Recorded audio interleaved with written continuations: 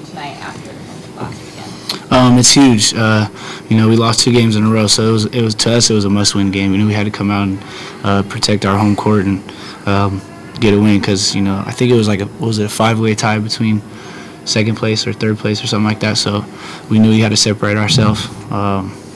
It was a really important win. Did you kind of take that personally? You obviously had a great first half and were able to come out strong offensively. Was that something on your mind, like, I need to lead and make that statement myself? Just being aggressive. The coaches told me to just not keep my head down, keep it up. I've had a little shooting slump, but, everyone goes through it. So I just made sure I came out and knocked shots down for my team, and, they found me and just played as hard as I could. The last few seasons there have been a lot of home games with, empty crowds, not a lot of people in the stands. Now, 12-0 at home, you're starting to see student section full. How much does that help you guys and your energy levels and just the difference overall? It means a lot, man. Having the students out here and supporting us. Some of the people in the stands we see every day, so it means a lot. You have a young group of people in the stands, being loud and reckless and doing what they do to help us win, and especially the fans that are out here. Not the student section. They're doing a great job, and he'll tell you it means a lot when you have fans out at home. Yeah, it's like a 6th player, and I think we really worked hard last 2 years to get that and to keep up the winning streak at home. So we're really looking forward for the future games. Does it feel like just a whole different arena almost? Because there were so many empty seats. Definitely, yeah.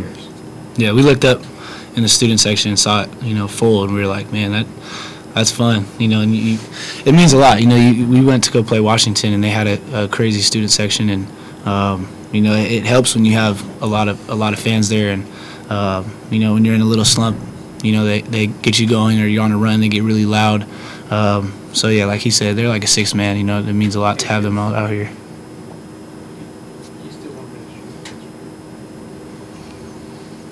How difficult do you think the turnaround will be playing a late Thursday night game and then playing the next game on Saturday? We just need to prepare. We're going from game to game, and the time really doesn't make a difference. We just need to make sure that we come in tomorrow and start getting ready for Washington, because we saw it's good for us. They beat UCLA, and I think that we owned them from the last time for the loss at Seattle, so we're really looking forward for that matchup.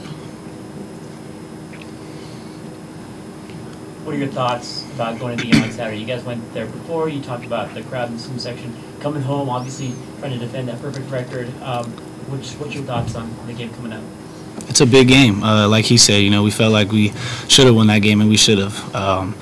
Just some silly mistakes by us at the end, and to have the fan base come out, Saturday and be loud and be wild and help us, win that game is going to be huge, because Washington's a good team. So, but we felt like we should have won the game up there, and now we got a chance to get him back. So, do you guys see offensively? Because like she mentioned, with how struggling you guys were offensively, did you feel like today was kind of a step back in the right direction? Yeah, for sure. We played like we've been playing all year, and that's what got us ranked. Playing hard, playing team basketball, team defense, making extra passes. That's what got us ranked and got us, the recognition we needed to get, and as well as win. So, we just got to keep doing that, and like he said, focus on Washington. That's our next game we got to prepare for.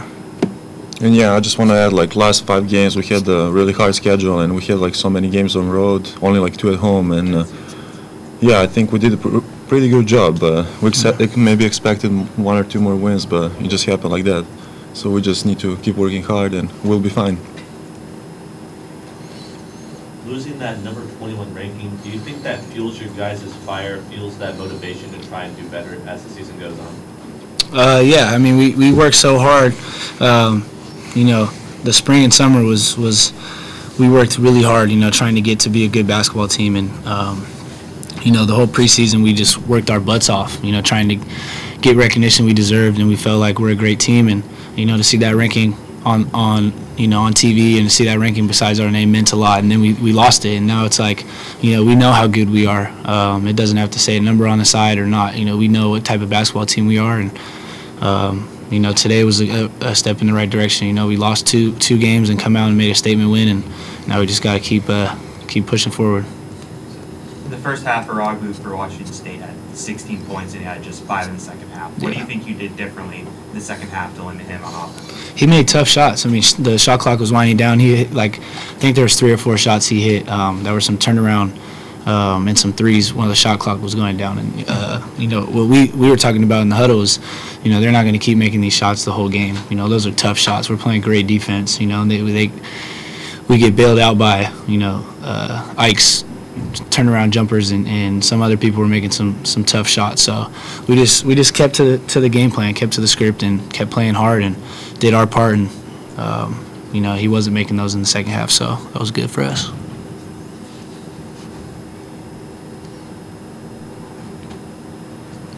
Anything else? Thank you.